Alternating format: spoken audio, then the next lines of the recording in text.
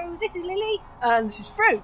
And together we wrote chapter 3 of the FSA's new book, Growing a Forest School from the Roots Up. In our chapter we look at the benefits of forest school in particular. We sought to answer the question why. Why, just why, do we do what we do? Why? We looked at the benefits from the point of view of the social and emotional benefits for participants. We looked at the physical benefits for our participants. And we also thought about the intellectual and creative benefits and the research and evidence around that.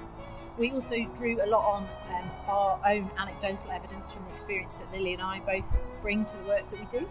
We're both forest school practitioners, as well as being directors of the FSA, of the Forest School Association, and I'm also a forest school trainer, so loads of different perspectives that we were able to put into this chapter. So if you want to find out why a forest school leader does what they do and all the benefits, take a look at chapter 3.